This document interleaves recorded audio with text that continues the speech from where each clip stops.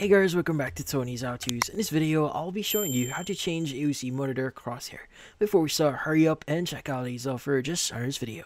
So let's get started. Now, if you got an AOC monitor or gaming monitor here with built-in crosshairs and you're itching to swap out the default vertical here, well, there is a few things here that you need to do in order for you to do so. So first things first is you want to open the on-screen menu. Now every AOC monitor here has a physical menu button. Now usually tucked under the bottom bezel or on the front. So in this case you want to press it, and in this case it will bring out the OSD or on-screen display menu. So again, usually it's going to be at the back, front, or even the sides, usually at the bottom right section.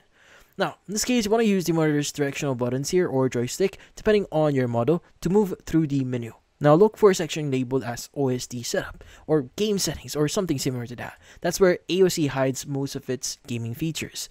Now you want to find the crosshair option here. Inside the submenu, you'll see the crosshair or aim point and then select it. Now if it's grayed out or missing here, your particular model doesn't support custom crosshairs. So unfortunately, not all AOC monitors include this specific feature here.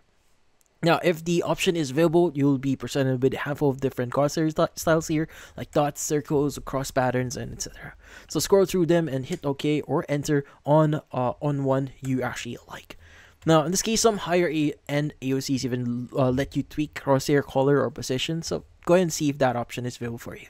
Now, press menu again, which in this case the center button of your navigation buttons here. So in this case, navigate to exit or save to lock in your choice. Now your new crosshair will now appear on every input.